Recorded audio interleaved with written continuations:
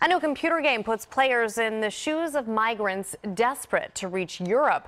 As CBS News correspondent Gwen Baumgardner explains, the game's creators are hoping to highlight the struggles of refugees around the world.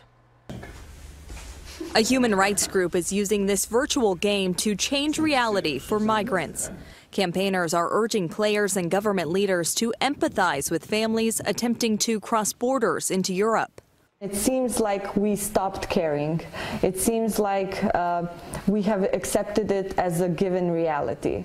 The game is called Razor Wire, and each move puts players in the footsteps of European refugees on their journey to find a new life. They have to travel at night. They have to avoid the police. They are often robbed, or their documents are taken away by the police.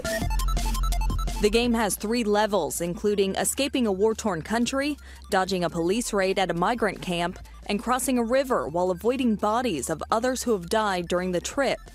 Creators say real-life refugees refer to the journey as a game of survival. Many of them have tried the game 10 times or more, and they continue trying until they enter Europe.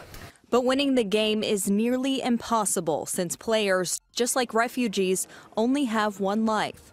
Gwen Baumgardner, CBS News, London.